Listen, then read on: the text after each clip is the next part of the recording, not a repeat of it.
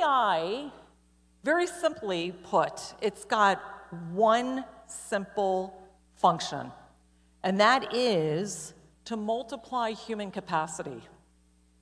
Now that sounds really interesting and very fearful simultaneously. I think people are scared of what's to come.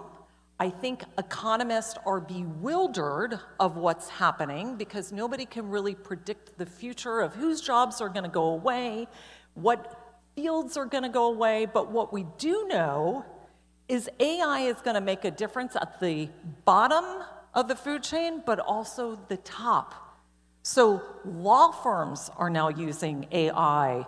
Coders are now not being put out of work, but now you've got ChatGPT and other things, we'll talk about that in a minute, that you can now do your coding on. So coders are not as critical as they once were. But here's the frightening part and the very scientific sci-fi part of this. It was once predicted that the singularity is near. And if you're not familiar with the term singularity, it means that artificial intelligence will be smarter than human intelligence. And that's where robots and things come into play, and you think, uh-oh, is artificial intelligence going to take over the world? Again, AI has been around for a long time. Even those sensors in your car that determine that rain is coming in your windshield wipers, that's all part of artificial intelligence. However, because of all this content, all this data that we've had access to over the last 20 years, all the information about our heart rates and the wearables that we've had, this data has all been collected. And now, computers are able to process faster and smarter.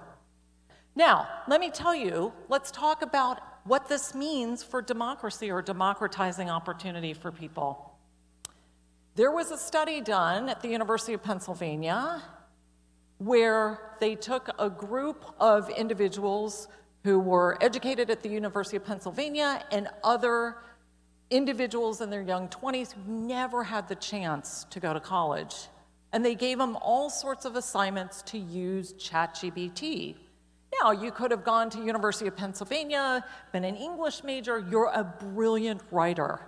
But now what ChatGPT does is it democratizes the opportunity for that individual that maybe didn't have the opportunity to go to school. Maybe they're not as a great of writer overall.